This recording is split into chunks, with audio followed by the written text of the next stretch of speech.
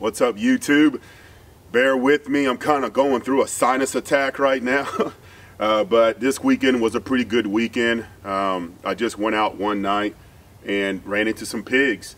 I actually took the bolt gun out to get a kill with the PVS 30 and my 6.5, which I've killed coyotes with, but I haven't killed any pigs.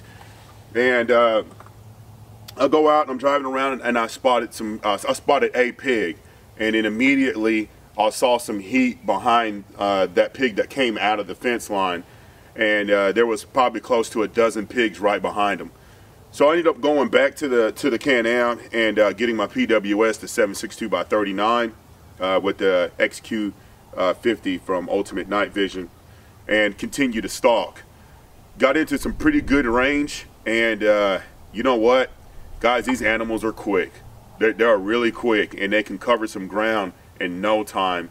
And when I took the initial shot, the sow went down.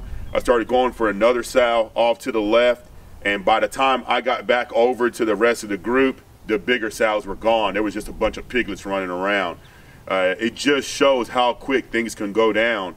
And I really expected to get more than just 2 pigs, to be honest with you. I hit 4. I hit 2 sows, and I shot 2 piglets. But I was only able to recover 1 sow and the piglet that was nearby. The other piglet somehow managed to get itself through the fence, and the sow was also able to do the same. I just came back down from the bottoms and I saw a bunch of buzzers back there, so it's obvious they were able to get into some brush and die. But I tell you what,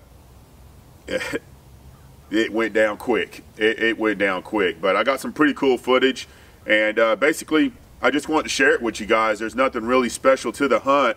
It was just one of those spot and stalks, and unfortunately they were right up on a fence line about 10 or 15 yards, and as soon as I shot, they disappeared like that. They had very little ground to cover, and they got to cover really quick.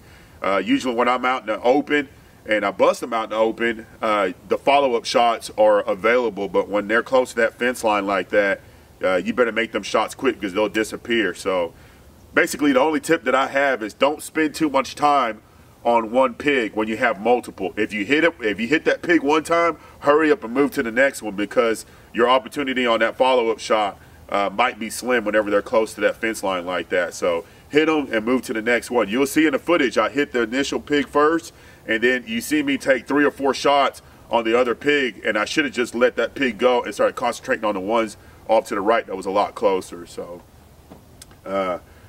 if you follow me on Instagram, you've seen the stories. The headshot on that piglet was brutal.